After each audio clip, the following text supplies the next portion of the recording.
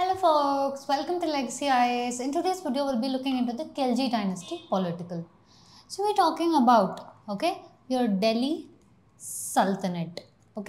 In Delhi Sultanate, first we have discussed about your slave or Mamluk dynasty. Alright, pretty much the most important rulers, belonging to your slave or Mamluk dynasty is your Qutbuddin Aibak, Iltutmish, Razia Sultana, and then your Balban, right? After Balban, again weak rulers, they couldn't keep up. One more thing, the nobles were getting stronger, right? So what happened after this, right? Arose someone called as Khiljis. The rise of Khiljis. This continues in the same Delhi Sultanate. See, as we have discussed in your slave dynasty or Mamluk dynasty, right, how Delhi Sultanate was formed or how many dynasties are there in your Delhi Sultanate is 5. The first one we've already discussed and the video is down in the description below. Have a look at it. So the second dynasty is your Khilji Dynasty. Alright, let's have a look at Khilji Dynasty today. Now, the beginning of Khilji Dynasty began with Jalaluddin Khilji. He was the founder and laid foundation to the Khilji Dynasty or the second dynasty of your Delhi Sultanate. Alright, now, see now during your Balban, who belonged to your slave or Mamluk dynasty itself, we have seen that the nobles tend to get more stronger. So Balban was very much, making sure that the nobles will not overpower your Sultan. Right, so he had to keep them in check. We also discussed about the concept of the 40. Right, or to know what the 40 is, I would suggest you to go back to the video on your slave or Mamluk dynasty. Alright, so amidst that condition, when Jalaluddin took over the throne, he saw that yes, the nobles are strong. One thing is the nobles are strong is one thing. Second thing, they're constantly rebelling. They're constantly rebelling against the Sultan. See, already they have rebellions, both outside as well as inside they had to protect. Outside is in the form of your Mongol revolts. Inside is with respect to your nobles. Right? Jalaluddin Khilji took a more of a policy of toleration in dealing with these nobles. He thought that, it is not just harshly, I'll keep on criticizing, punishing, and then I will make sure they'll be always under my control. But it is not possible to always be cautious around constantly pitting nobles. So instead, he tried to win over them. So if we see something with respect to Jalaluddin Khilji, it is policy of toleration. Understanding? It is the policy of toleration. Alright. Next is your Jalaluddin Khilji. Now, again, as we have discussed, to win the goodwill of the nobility, he followed policy of tolerance.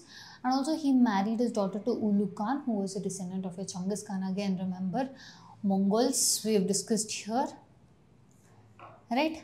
Mongols, nobles, these two were posing as a major threat to the dynasty, any dynasty for that matter, not just your Khiljis, but also with respect to your slave or upcoming dynasties which will come in your Delhi Sultanate. These two are the major challenges they have to deal with. Each particular ruler adopted a different approach.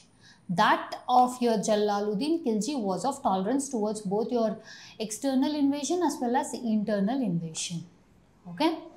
Now, Devgiri was invaded by your Alauddin Khilji. Now, we've been discussing about your Jalaluddin Khilji, right? He is pretty much having a policy of tolerance, not just with respect to administration, but also towards the people. He is considered a little bit more liberal compared to other rulers we've seen in Delhi Sultanate and all.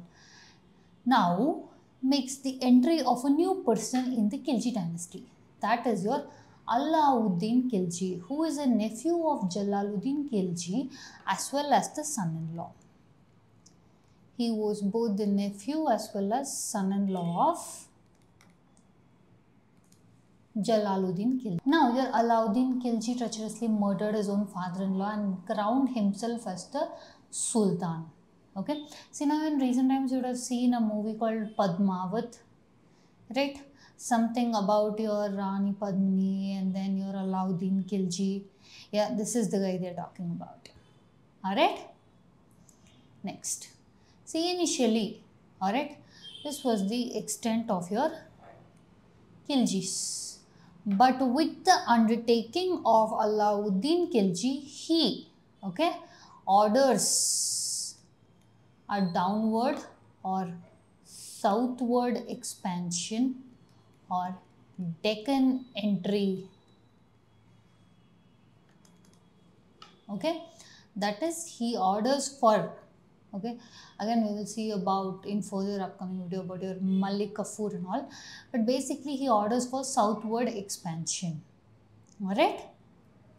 Now, so with respect to Alauddin Khilji, he was his father-in-law Jalaluddin Khilji. If he was a man of tolerance, Alauddin Khilji was not a very tolerant person. Tolerance is not the word you would use for Alauddin Khilji. Okay, see, he had two things. If at all he felt the opposition or the enemy is stronger than him, he would somehow try to defeat them in any ways, because he was, who was it? Alauddin Khilji was, okay, insecure about it. Or he will try to take over all the neighboring places, either in the name of loot or territory. Okay, either of the two. But he needed to amass those riches. Alright, see, initially he was appointed as the Minister of Ceremonies and initially he was appointed as Minister of War and Minister of Ceremonies. Okay, and also with respect to nobles, okay, the policy that his father-in-law or the first ruler of your Khilji dynasty, that is your Jalaluddin Khilji, took was that of tolerance, try to win over the nobles. Whereas this guy, Alauddin Khilji, was always suspicious of them. Okay, and in the empire, there was something called as your new Musalmans, old Balbani, alright, old Balbani nobles dating back to your slave or Mamluk dynasty, and your old Jalali nobles. He got them executed. If someone has to be there in the form of nobles, it has to be someone who is on the side of your Alauddin Khilji. So much so he was doubtful always about people, that his own family members, he has got them murdered, eyes gouged out. Okay, and also he was the one who also made sure that non-Turks were also appointed into the administration. Okay, this brought in the Turkish nobility ka hatred. Alright, and he saw that with respect to nobility, when he observed, he assessed that the nobles are generally very prosperous. And also one more thing they did was, the nobles were mixing with the nobles, that is, they were marrying among the nobles.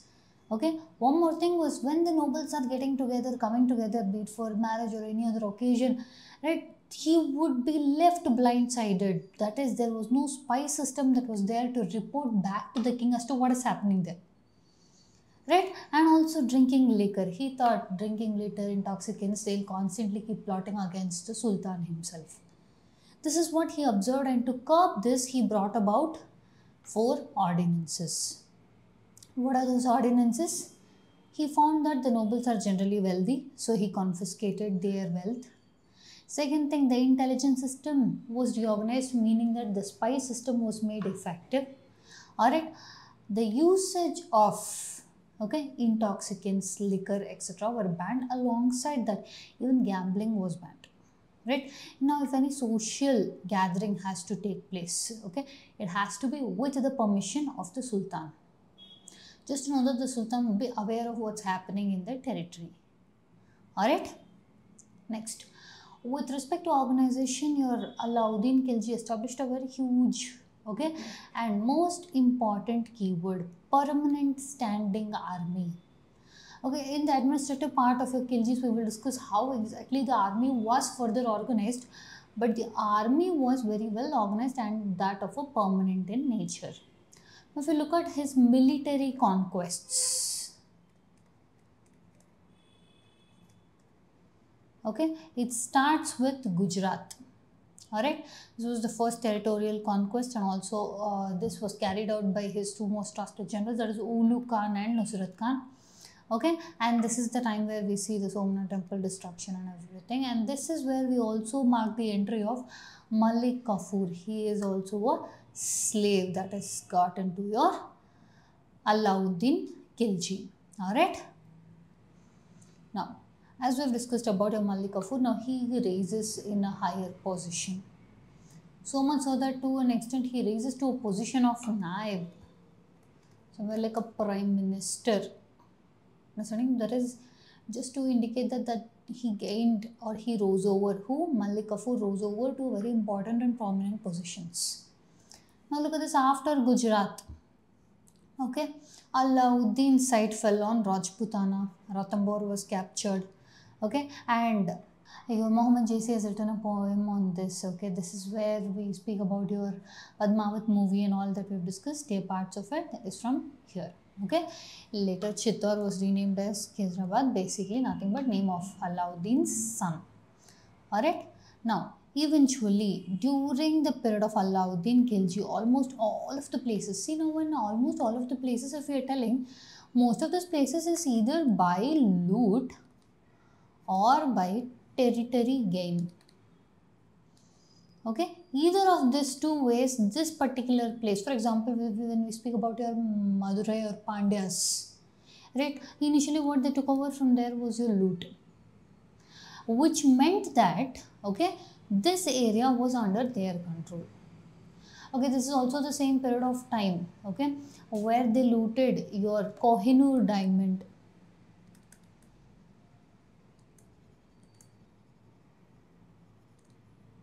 Okay, from your Kakatiyas. Next, there were 4 dynasties which were very important and ruling down in the Deccan region. That was Yadavs of Devgiri, Kakatiyas of Warangal, Hoysalas of Dwarasamudra, and Pandyas of Madurai.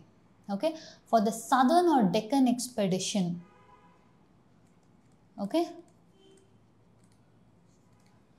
your Alauddin Khilji sent Malik Kafur.